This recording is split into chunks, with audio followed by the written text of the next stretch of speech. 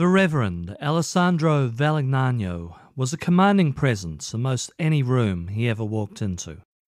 While I'm not one to buy into great man theories of history, this guy was impressive.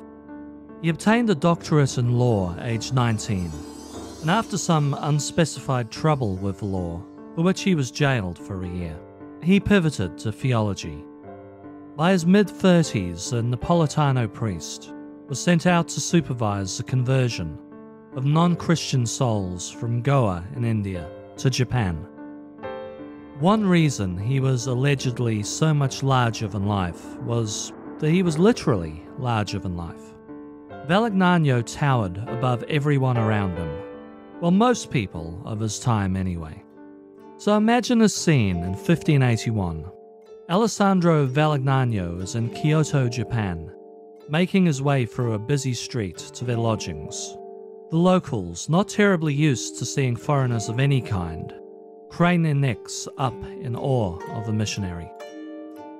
While their eye might first be drawn to the Jesuit missionary, it's the presence of his valet, or technically his bodyguard, who transfixes them.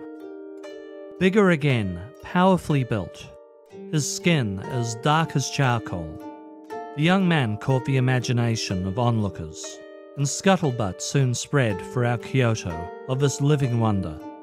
Soon locals clamoured to their lodgings to catch a glimpse of the man. Some even attempted to break down the front door.